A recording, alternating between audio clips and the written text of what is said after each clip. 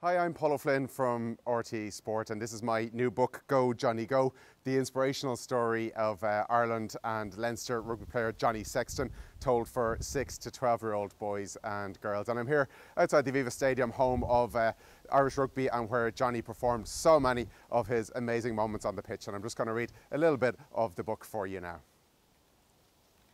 Chapter 1, Drop Goal. They could hear the brass band playing from deep inside the stadium. Drums drumming, trumpets trumpeting, and French fans singing along. The excitement was building in the Stade de France in Paris. It was a dark, wet winter's day, just a few minutes to kick off the start of the 2018 Six Nations, France versus Ireland. Johnny looked around the dressing room. He knew this place well, but he never liked it. Ireland never liked it. They had won games here just twice in almost 40 years. Paris was a graveyard of Irish rugby dreams, but this year was different. Johnny could feel it. Johnny fiddled with his socks a little, looked up and scanned the room. His eyes settled on Rory Best, Ireland's inspiring captain and leader on the pitch. He was lacing up his boots.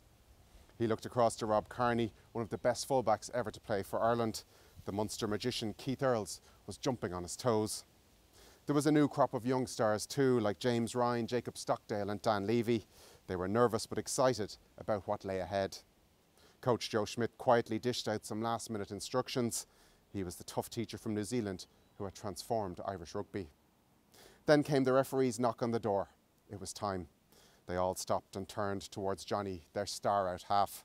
The team's driving force and playmaker, the best number 10 in the world, with all the skills and a will to win to match. "Let's go, boys," he roared. Johnny stood still for the anthems. This was always a special moment, no matter how many times he played for Ireland. He stared out with steely black eyes, taking it all in, pride rising inside him as he thought to himself, "We're not losing today." Johnny could see that Ireland were getting nowhere. He thought about a crossfield kick. Was it too risky? Those who dare win, he thought to himself. He spotted Keith Earls in some space out wide and launched a perfect kick right into his arms. It could have been all over, but Earls gathered it and Ireland were off again. Pick and go, pick and go. Surely France would eventually run out of steam. Johnny's leg was cramping. He was running on empties, so he stepped back and stopped to stretch it. The French thought he was trying to fool them, but Johnny had nothing left in the tank. He knew there was only one chance left. He would have to go for a drop goal. But they were miles out. Everybody could see what Johnny was going to do. The French players charged forward with their hands in the air, trying to block the kick. The fans in the stadium couldn't believe their eyes. He's too far out, surely. He was 42 metres out to be precise. One of the longest drop goals anyone had ever attempted. Everybody back home in Ireland watching on TV held their breath. Hearts stopped. It all happened in slow motion. Johnny had only half a second, even less. He released the ball and swung his boot with all the force he had. Sexton shows his guts and goes for glory. He gave the ball an almighty thump. The players froze. All they could do was watch. The egg-shaped ball flew high into the sky and started to spin once, twice, 3 times. It was on target, all right. Johnny knew that straight away.